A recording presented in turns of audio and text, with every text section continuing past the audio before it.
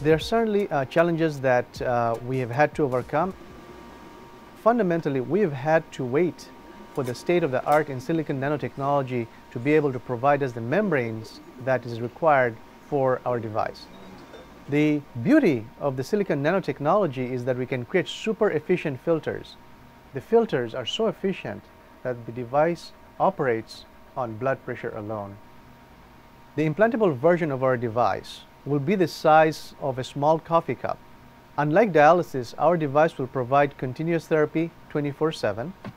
The patient will have complete freedom of mobility, and in addition, will be able to avoid the challenges of transplant.